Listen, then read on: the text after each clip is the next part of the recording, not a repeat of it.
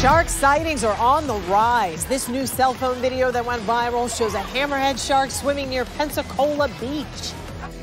5 swimmers in New York are also recovering from shark attacks. The uptick of shark encounters have a lot of swimmers wondering, is this normal? What can they do to protect their families? Tonight we're hearing from the experts about how to stay safe in the ocean. It's a viral video of what shark experts say is a hammerhead shark, likely more than 7 feet long, swimming in waist-deep water along the Navarre Beach coastline.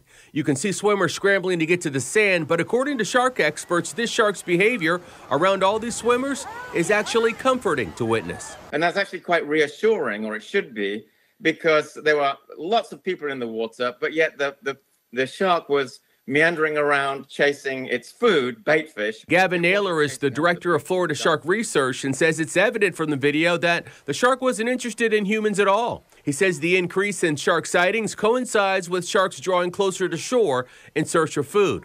All 5 shark bites along the Long Island coastline over the holiday weekend are believed to be the result of mistaken identity. The sharks think they're feeding on bait fish or bunker fish, and that's why these are bites. They weren't really a real attack like you'd see a great white. So what about North Florida beaches? Jacksonville Beach Ocean Rescue Captain Rob Immerheiser says the sharks to be concerned about locally are bull sharks, tiger sharks, and the very rare great white shark. O-Search hasn't tracked a white shark off the Florida coastline since last April, when a nearly 1,700-pound shark named Vimy was located off the coast of St. Augustine.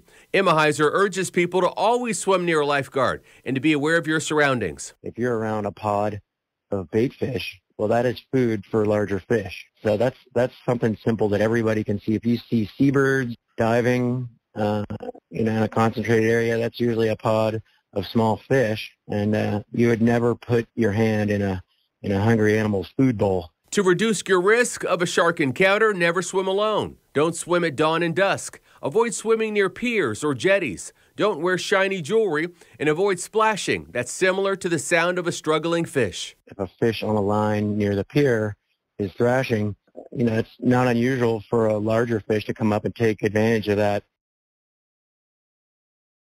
Shark experts also suggest to be careful swimming and standing on sandbars and drop-offs that may be close to shore or out at sea, because sharks like to hang out in these areas, and they're also especially prevalent around local jetties like Mayport, Matanzas Inlet, and farther south for sure at New Smyrna Beach.